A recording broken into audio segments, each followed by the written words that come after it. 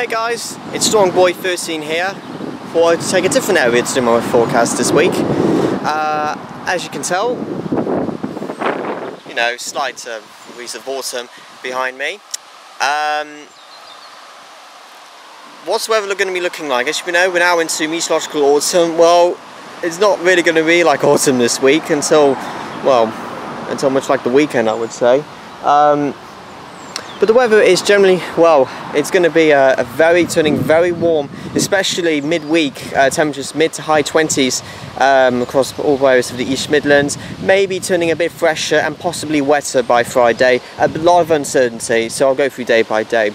Today's weather, after a chilly start, it's a lovely day today, much better than yesterday. Click here on this link if you want to see the damp autumn day in Leicestershire, UK. This was from yesterday's video if you want to have a look at it. For today's weather, well, certainly nowhere near damp today. Quite a nice day with plenty of sunshine on offer throughout the day. Feeling pleasantly warm. Temperatures, no heat wave yet. 18 to 19 degrees Celsius. So out of the breeze, it feels very nice indeed. So a nice early autumn day. Tonight's weather, it won't be as chilly because last night temperatures did go down to single figures. Tonight we should see, well, it will be some clear spells, but the air's coming from the south, so that's why temperatures won't be dropping as much. So temperatures probably a few degrees warmer than last night's. 13-14 Celsius will be overnight low to start Monday morning. So let's go through Monday's weather. Now Monday, it already starts to warm up.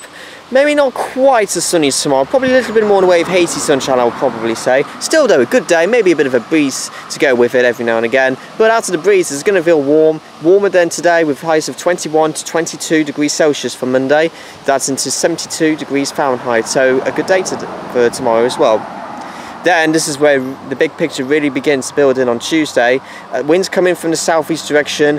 Any weather systems that come in from the west of England is actually going to be pushed further out of our area. So on Tuesday, maybe, well, for Cornwall, there will be a few heavy downpours around, maybe the odd thunderstorm. Generally, in the East Midlands and generally across all areas of the England, it's going to be a very sunny and warm to even hot day. In fact, on Tuesday, 28 Celsius is on the cards. I wouldn't be at all surprised. We may even get into low 30s in one or two places in our region. And actually, if we do get even 31 degrees Celsius, that could be the hottest September temperature for probably half a decade or something like that. So, no, half a century, I meant.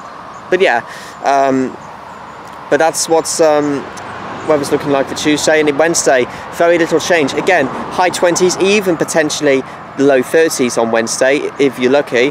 Lots of sunshine again, and yeah, it's just going to be a nice gorgeous week it's been. Thursday, I think a couple of days ago I said it was going to be quite cool by then on Thursday. That's changed now. I think it's likely to see some sunny clear skies continuing. There may be a small risk of a heavy shower, probably even a thunderstorm risk in the afternoon.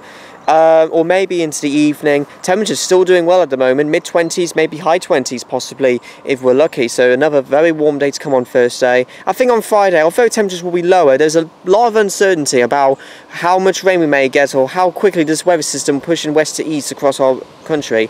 So on Friday, we could see some heavy thundery rain, maybe potentially some thunderstorms as well. Temperatures will be a lot lower on Friday at the moment. It could still be low 20s if that changes, but still, I think it's likely. The thing is, it will likely to be turning quite a bit fresher with probably a westerly breeze to go with it. Temperatures back to the teens on Friday with, yeah, a risk of a thunderstorm. Now, for 6-10 long-range outlook, there's definitely no heat wave by then.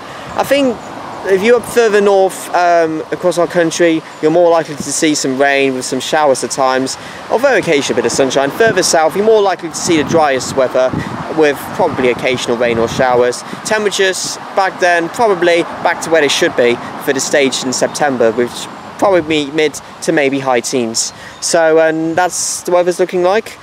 So my main advice for this week, it is going to be hot, so make sure you drink plenty of water and put your sunscreen on, but it is going to be a nice gorgeous week it's going to be.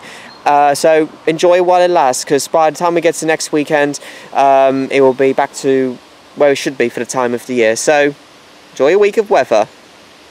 Silly me, I almost forgot because I'm used to doing weather vlogging now. Yeah, we got all 3 weather vlogging days coming up. Monday, tomorrow. I may be busy, so it may be evening. I might get a chance. I may do it on the bus, I don't know. Because I'm going to be doing weather vlogging of facts about temperature. which should be pretty interesting. And just give you some temperature facts, I'm not going to mention the question of tomorrow's question will be, who invented the centigrade scale? Comment below and you'll find out next week Sunday. Then on Tuesday I'll be doing a weather vlogging about why seas take longer to cool down. That'll be a good question to answer. Which the question will be, what's the highest, well, this is on average, I'm not saying the record breaking, on average, what's the highest sea temperature in the UK on usually this time of year? You know what I mean, I think you can read the captions better. And for Wednesday's weather vlog, which will be about space weather, the question to the vlog is, who was the first astronaut to travel to the moon, or if not, outer space? I think it might be a pretty easy one, as long as you are familiar with sci-fi and stuff like that, science. So that's the 3 questions I want you to answer. Comment below and you will find out next week Sunday.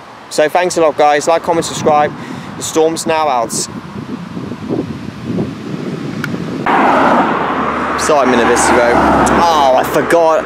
I've also forgot to mention about these questions from last week's weather vlog. So let's begin the first one. I think 2 out of 3 you definitely will know them. The first one was how many subscribers would you need in order to earn money from a YouTube account?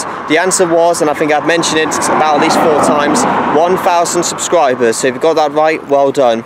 Now, I think this is the question where I had no comments from. Tuesday's weather vlog, something to do with lightning and volcanoes. The question is, from last month in August 2016, which country had a volcano erupted with quite frequent lightning? The answer was Japan. I can't remember what it was called in terms of the volcano name. Then on Wednesday, the third and final question was, how many seconds would it, if the lightning strike was 1 mile away from where you are, how many seconds would it take for thunder to reach your area? It was 5 seconds, so yeah, I have mentioned the spoilers. Now that's all done.